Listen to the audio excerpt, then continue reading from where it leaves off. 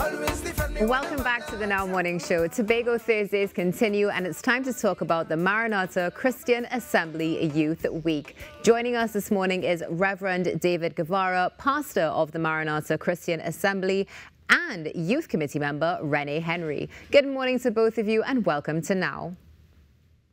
Hi, good morning. Thank you for having me. It's a pleasure to have you both with us on the show this morning. Thank you so much for rising so early to talk about the Maranatha Christian Assembly Youth Week, which we know is definitely going to be unforgettable. So let's talk a little bit about Youth Week for a moment. What is the goal for this Youth Week? The intention, go ahead, Renee. So Youth Week, it consists of several events, and these events are focused on empowering and guiding young persons, not only within the Maranatha Church, but young persons in the surrounding communities. The main purpose of Youth Week is outreach. So we are trying to communicate and get in contact with as many young persons as possible, just to get them involved in the things of God, and overall to just make a positive impact on them and to give them a positive experience filled with learning and fellowship. And if I may add, in addition to the things about God, even as she mentioned those, the idea is to position them for holistic development, for them to be able to receive the kind of guidance from the varying sectors that are available. Taking a look at what we just saw on screen is definitely going to be a jam-packed week. But Reverend Guevara, let's talk about the role of the church in society. What does that mean to you, and how do you effectively get that out to the public? Well, the role of the church in society is a broad subject. What I can tell you is that what we intend to do by having the Youth Week is be participatory in our attempt to reach the youth of our society. There's an absolute need. There's a breakdown in the family. There's a breakdown in so many sectors. And here we have a whole generation of folk that need direction. What we want to be able to do through the mediums, we're having the Youth Career Fair. That's going to expose them to, the opportunities that they have. And as Renee mentioned, we look at ourselves as a hub with the surrounding communities around us. And through those mediums, we're going to expose them not just to the direction that will come from the Word of God, but in terms of defining the purpose for their lives. And that is absolutely what we're about.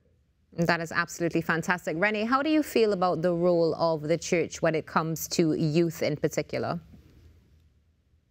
So I feel as though Maranatha, it has been a positive asset to the community.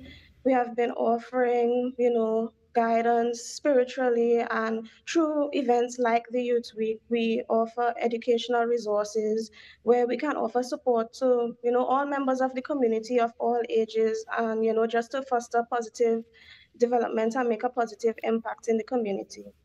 Well, we can see the positive impact definitely coming through on your screen. You're seeing the chart for your Future Career Fair 2023, which is also going to be a part of this incredible week taking place. So let's talk a little bit about this career fair. What can people expect when they attend, Reverend?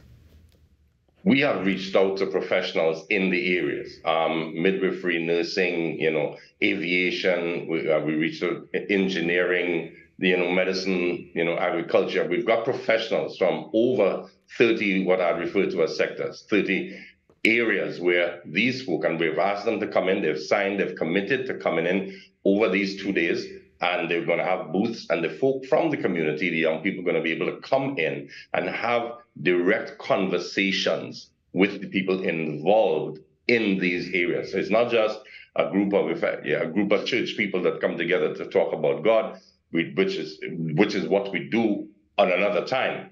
Here, it's about us being able to expose them to the resources that are available in Tobago, in the society, and the professionals who can give them direction. Something that is critical for development, of course. Now, Renee, if we're not mistaken, this is not the first time that this has taken place. What was the feedback like for last year's events?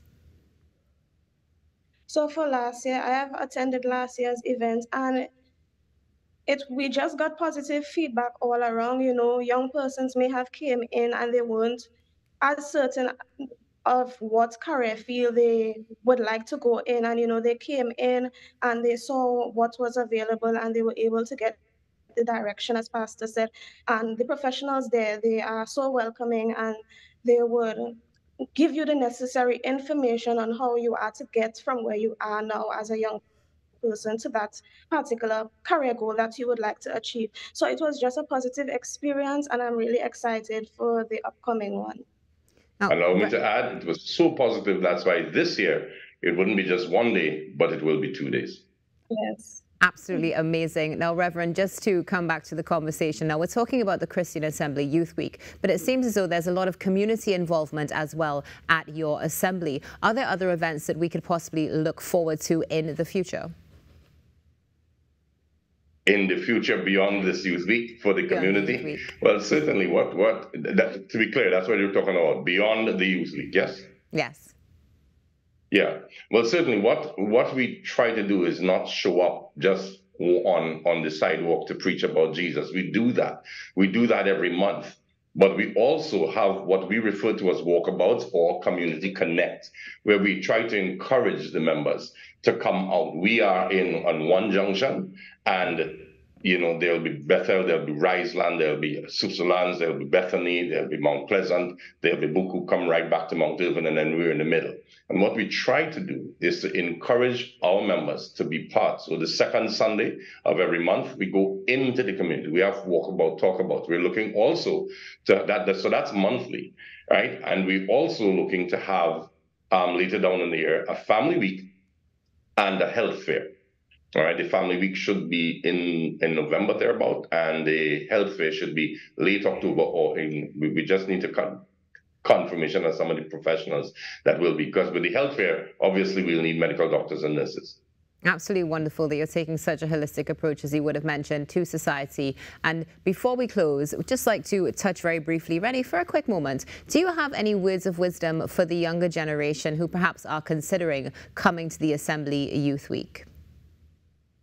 Yes, I would like to say it's a fun event that you can come to, although there may be, you know, we are in a world full of a lot of distractions. I want to encourage all young persons to, you know, stay grounded in Christ. And if you feel like you are not at that point in your relationship, it's never too late to start, you know, just come out and be willing to accept what the Lord has to offer.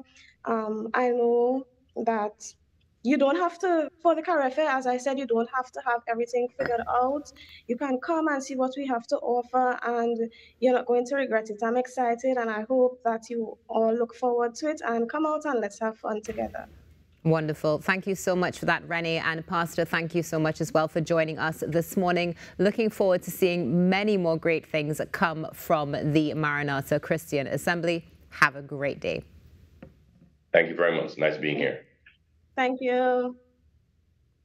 There's more coming up on the Now Morning Show. It's time for your birthdays after this very short break.